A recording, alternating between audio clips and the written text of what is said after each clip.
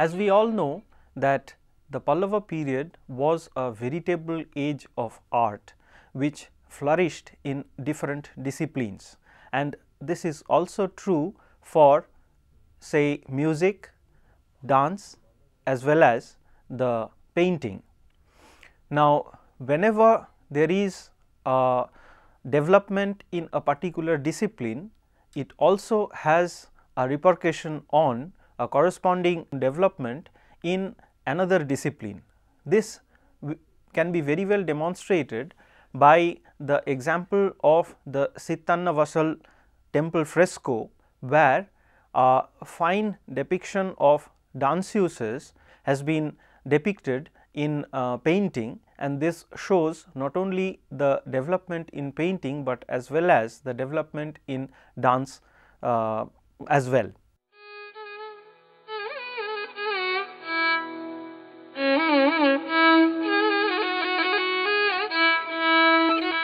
Now, to start with, in music we have distinct development in the Pallava period.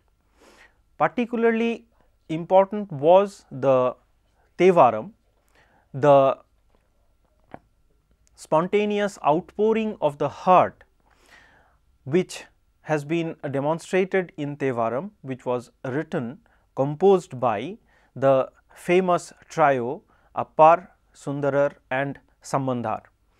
Particularly Sundarar, he was a noted vocalist himself, and he was accompanied by Tirunilakantha Panar, who was a expert on yal, that is something like a lute or veena.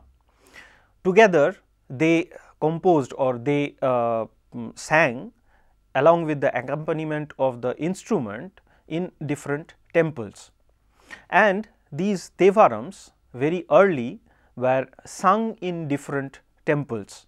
We have references from the late Pallava period that Tirupadiham was sung in different temples, and from Tiruvallam temple inscription we find that from Nandivarman III's time onwards, the singers of Tirupadiham was given land grants, and this system continued in the later Chola period as well.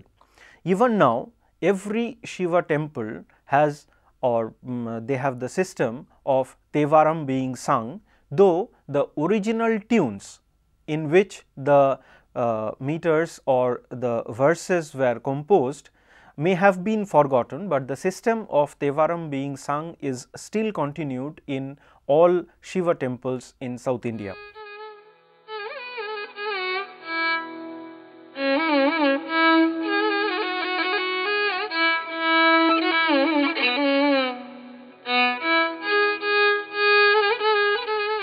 In the case of the Vaishnava temples, Divya Prabandham, particularly in the case of Periya Tirumoli, it could have been sung, but it seems that in case of Divya Prabandham, that is the Vaishnava tradition or the Vaishnava verses, it was, or they were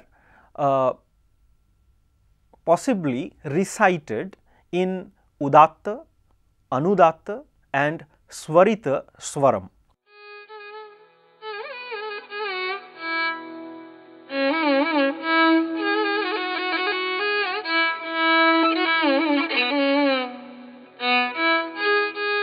Now, in the context of the king's contribution, we find different virudas, that is cognomen or epithet, which was attached in front of the name of the king. There are certain references which can be inferred as their contribution or their participation in the musical field. Particularly important is the cognomen of Mahendravarman, which is known as Sankirna Jati.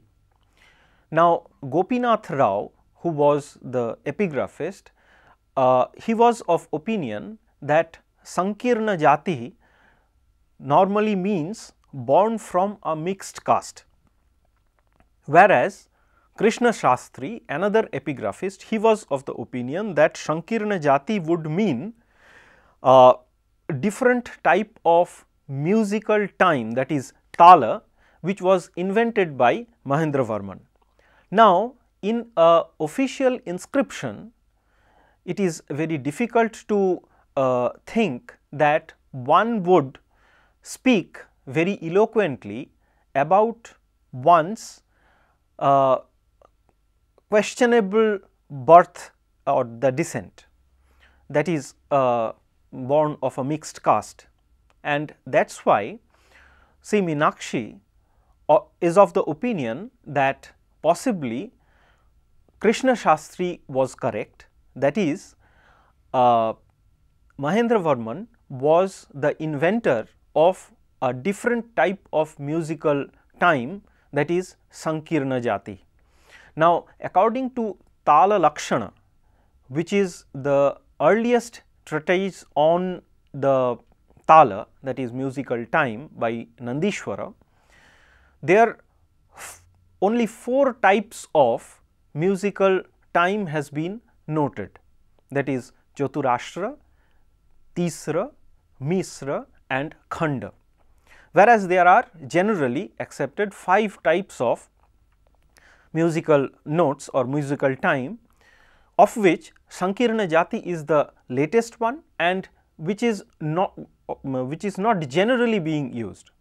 On the basis of this information, Meenakshi hypothesizes that possibly Mahendravarman was the inventor of this latest tala, and that is why this Sankirna Jati was attached as his cognomen. Apart from this Sankirna Jati Viruda, Rajashimha, his grandson, he also assumes different types of cognomen which gives a glimpse of their attachment to music. For instance, Rajashimha has the cognomen like Badya Vidyadhara and also Sri Atodya Tumburu. Now, in Amarakosh, Tumburu is proficient in playing veena. Atodya generally means proficiency in 4 types of musical instruments, of which veena is one, and there are others like Muraja, then that is drum, then Vamsha, flute, etc. Now, on the basis of Amarakosha's instance, that is Tumburu was proficient in playing veena, and here Rajashimha is being equated with Tumburu in his proficiency in playing veena. It is assumed, or C. Meenakshi assumes, that Rajashimha was proficient in playing veena.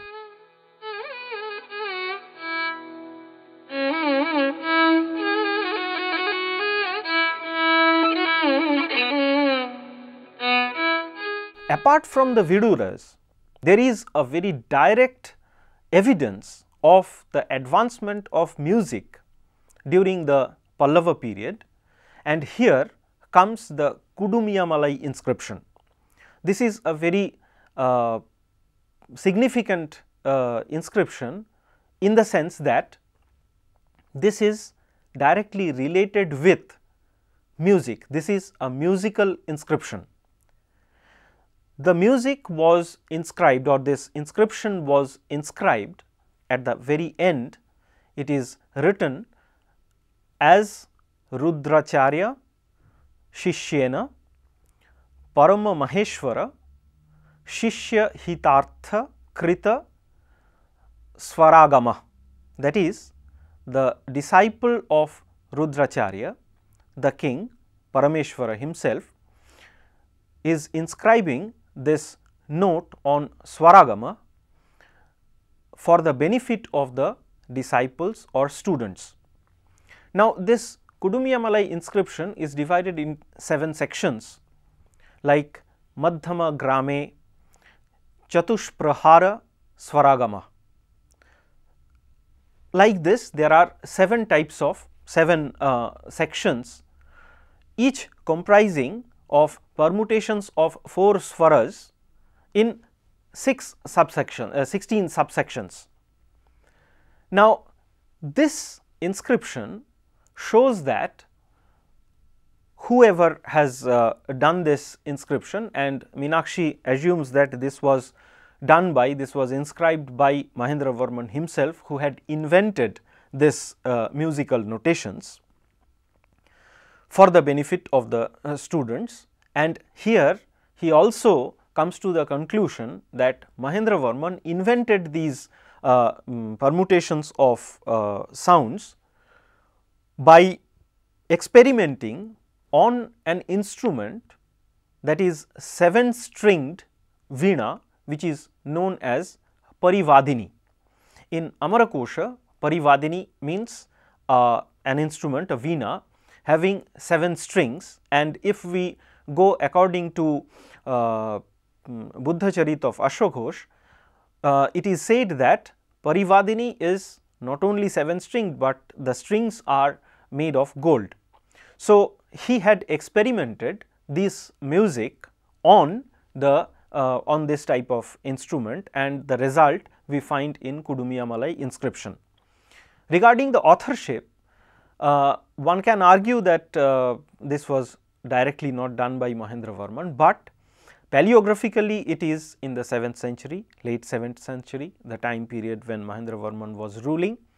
The region from where it was found, it was well under the control of Mahendravarman himself, and if we take another inscription which is badly mutilated, Mamandur inscription, there another musical inscription, though unfortunately most of the information has been lost because it has been transposed on by another inscription. There the inscriber's cognomen is Gunabhara, which was the cognomen or epithet of Mahendravarman. With these informations, we can very well say that Pallava period saw veritable improvement in music. Now, this development in music had direct relation with another sister discipline, that is dance.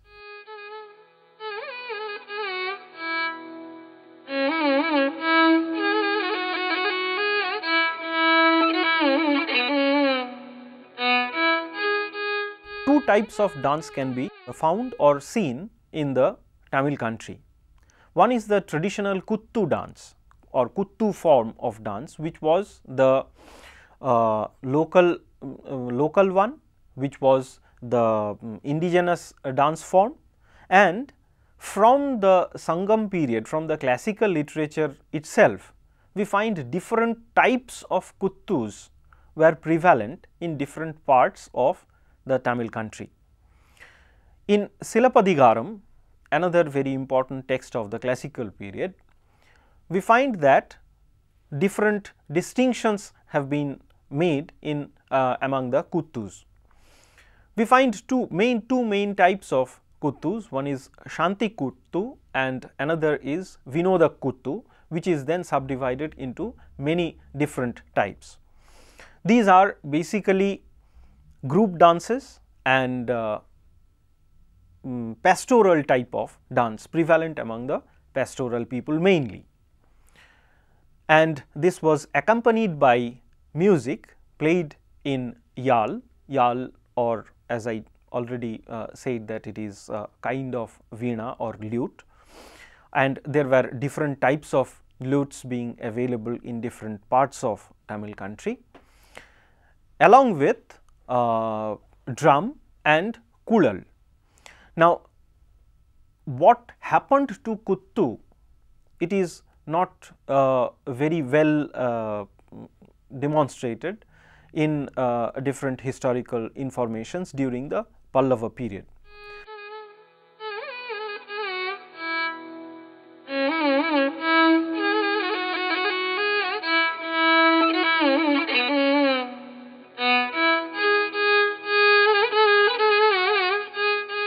But another type of dance, which is generally known as the classical dance based on the Bharatanatyam Shastra, this can be very well demonstrated, or the developments in the classical dance can be very well demonstrated from the temple architecture or the temple sculptures in the temple architecture. Now, according to Bharatanatyam Shastra, there are 4 different types of abhinaya. A very important aspect of this abhinaya is the angika abhinaya, that is, through the movement of the body parts, different types of emotions and meanings are being represented to the audience. This was basically done for the benefit of the kings as well as his court, which was mainly played in the stage, but later we find the same thing being transposed, being taken inside the temple precincts. In the Pallava period, they were believers of the divine origin of the dance, and the attachment that they show to Nataraja, the Shiva, in the Nataraja form or the Natesha form. This shows that they believed in the divine inspiration or the divine origin of dance. As at the very beginning, I started with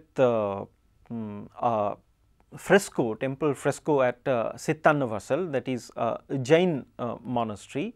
There it is a bust of 2 dancers or danseuses, and because it is just a bust, there the hand postures can only be demonstrated, and according to Bharatanatyam Shastra, hastabhinaya, that is expression of different meanings through exposition of the hand poses, that becomes very important. And in this particular fresco, Sittannavasal fresco, we find that one hand, the right hand, is in Gajahasta mode, whereas the another, the left hand, is in Chatura posture.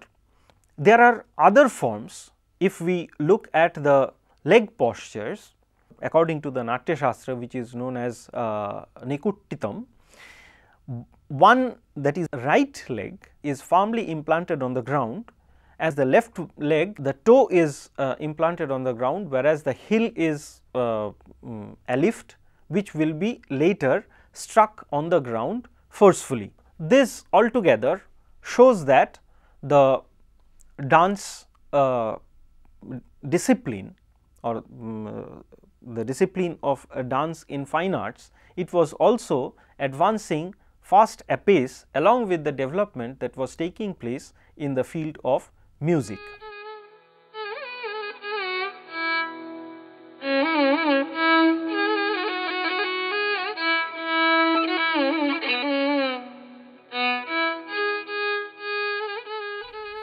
Now, if we come to the painting during the Pallava period, we find that there are several examples of paintings, though they are very fragmentary because of the wear and tear. Here, if we take the examples of Mahabalipuram, not all, but particularly the Adi Varaha cave in Mahabalipuram, it shows traces of paints which was possibly done during the Pallava period.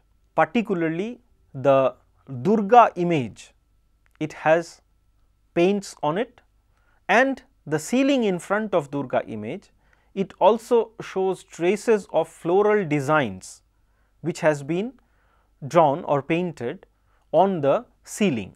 Mamandur cave also shows that it was heavily painted with vertical lines of deep red and deep green alternating, and in between there were colorless stone panels in between. So, it formed a kind of design or pattern, and fragments of these paintings or paints can be seen even now. Here particularly important is the Sittannavasal Jain temple, and as we all know that Mahendravarman was for a time being a Jain disciple who was later converted by the intervention of Nayanar. Here in the case, here it is Appar. In Sittannavasal, particularly in the sanctum, on the ceiling we have already referred that there are two busts of dancers there, and not only the hand postures, but the coiffure, the way the hair do has been done, or the ornaments that has been depicted with rare craftsmanship. Also, on the right hand of this sanctum, portraits of a man and woman has been depicted, which Meenakshi finds or thinks that was the portrait of Mahendravarman and his queen. But more important was the depiction of a lotus lake,